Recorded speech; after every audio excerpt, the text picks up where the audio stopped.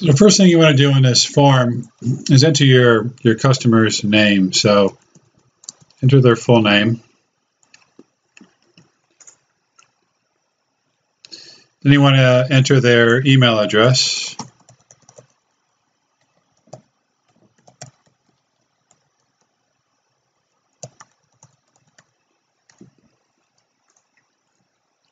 And their cell phone number.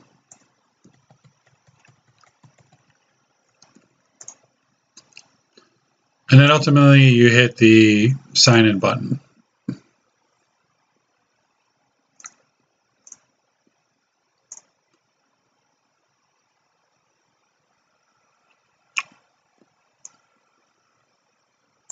So there shows confirmation. Now, the thing to remember about this form is a couple ways you can do it.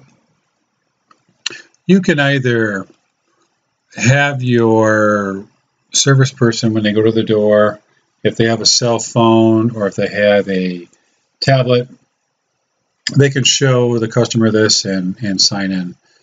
The other way that you can do it is from your office. Enter their name, and just like what we did here, right? So two ways that you can do it. So at the way of entering it at the customer with your service person, that's one way of it's a way that to look professional. Say what a small script might be.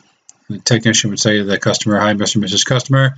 I'm here from XYZ company, and I'd like you to sign me in, please, so that my office knows that I have arrived and I'm on time."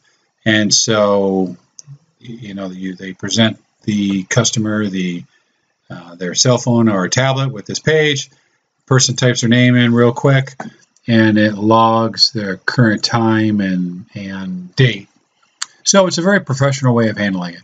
But again, you can do this from your office as well. Just kind of type the person's information in.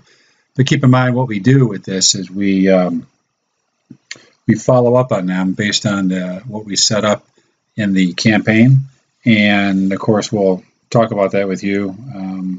If you have any questions, just contact me at the office. But that's it for this one. It's really quite simple, straightforward.